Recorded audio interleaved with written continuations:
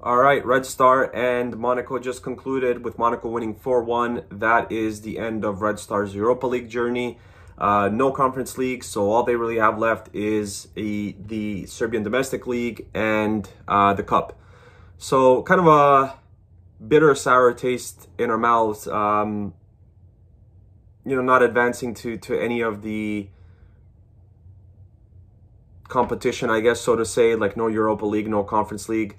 And yeah, I think today Monaco just played better first half. I thought that we came out a lot better in the second half.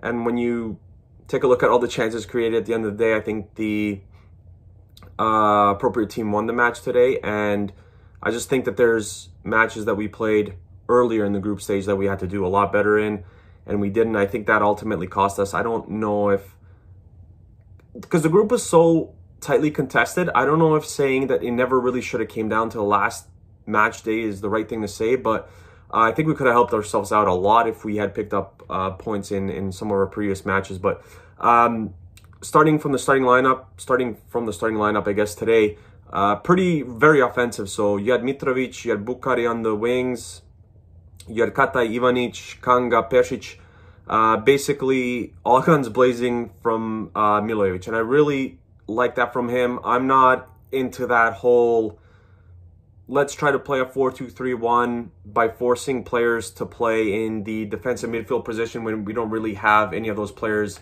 in our team. Like Kanga is a defensive midfielder, but he doesn't have very many defensive characteristics. If you stuck Srnić there, that's not his natural position. Like, he recently started playing that position. He was a right winger before, or left winger, whatever the case may be. But, you just be forcing someone into that position. With Sanogo out, I think this was the right move to do. And it was more of a 4-1-4-1 formation. And the match didn't start off well. 5th minute right away, Folland scores the goal where Milan Borjan kind of comes out to punch the ball, completely misses it. He just completely mistimed it.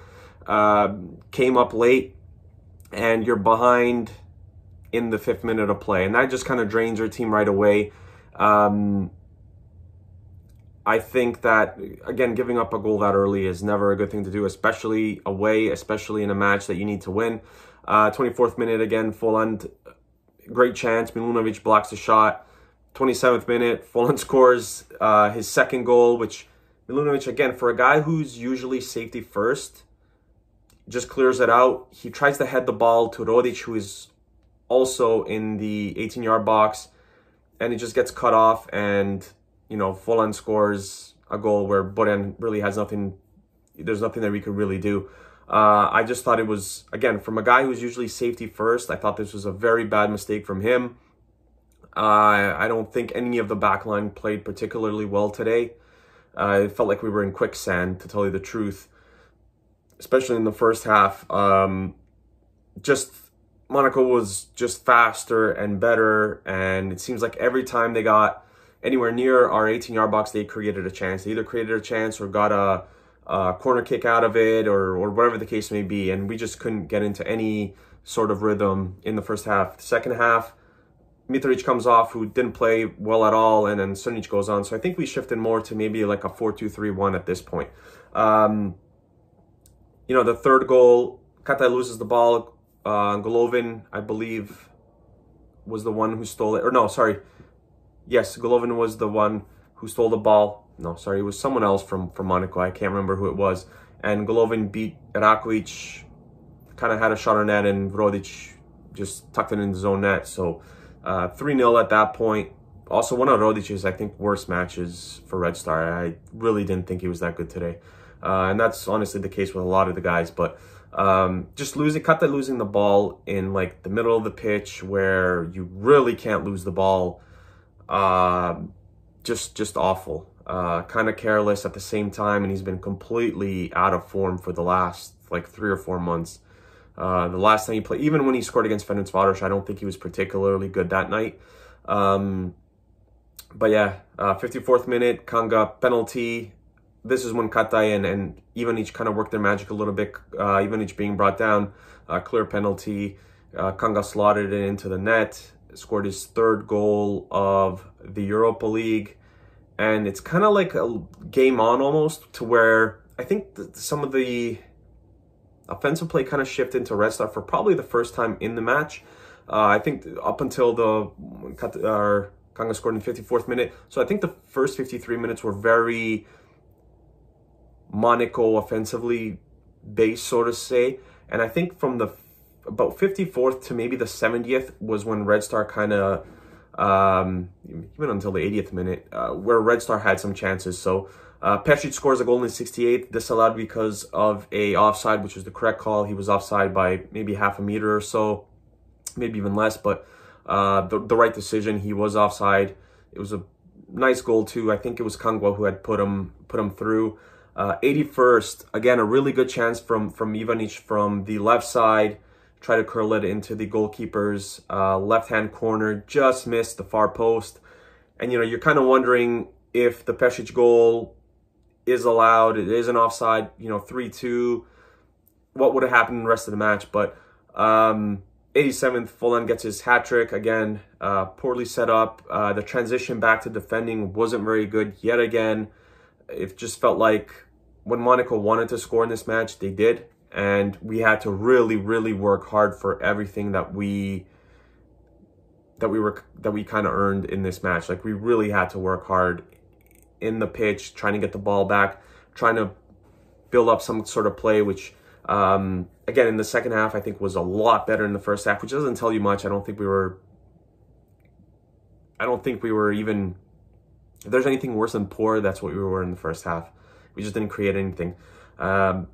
And, you know, one of the points I take away from this match is that, you know, Red Star looked a little better, or a lot better, with Katai off the pitch. Now, whether that's because with Katai, when Katai goes off, we change how we play. Maybe that's it. Maybe that's the formation shift to, I think, what was more of a 4-2-3-1 when Katai did go off, with Sunic and Katai playing defensive midfielders.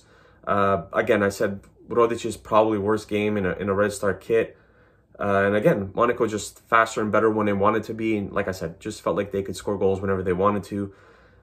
Not seeing Mijatovic, I think, was a little bit disappointing, because we went with, you know, we threw on Ben, who's more of a veteran player. Like, I understand he's been the best foreign player we've ever had, but it's probably been 2 years too long that we've kept him at the club. And I think we should have gone with Mijatovic at some point, or thrown on someone younger to get some experience, like a Stankovic or something, because at 3-1 in the 85th minute, we're not going to get much of anything going forward. So, and we have no chance to win the match. So it would have been nice to get some younger players, I think, more minutes. I think it would have been great if we went to the Conference League. Honestly, if you told me that in this match you can either have, you know, Europa League playoff round or whatever it is, or Conference League, I would have taken Conference League. I think the Europa League playoff round, you're going to get the third place team from Champions League. It's going to be a very good team with a large budget, team that's probably worth 6-7 times more than us. Probably going to get beat anyways. Conference League, you're probably a seeded team.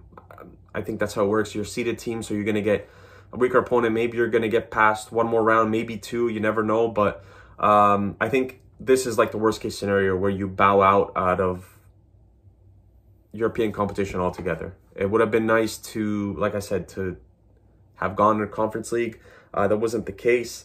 And like I said, when you look back at some of the matches, you know, where we could have got points, we had to do better. I think Monaco's first match of the group stage, I think we had to do a lot better there. We had, you know, a 0-0 draw until the 84th, 85th minute, and then we could see this very stupid penalty. We played very poor against Trabzonspor away. Ferencvaros, a team that we beat 4-1 at home, we lose 2 away. And it's just, we could have clawed back and then got at least another 4 or 5 points. I mean, I don't think we would have finished this group stage undefeated, but we could have at least got another 3. I think from the games that we, you know, didn't play very well in. I think this is, you know, a learning experience going forward. I understand the manager shift kind of out of nowhere, truth be told.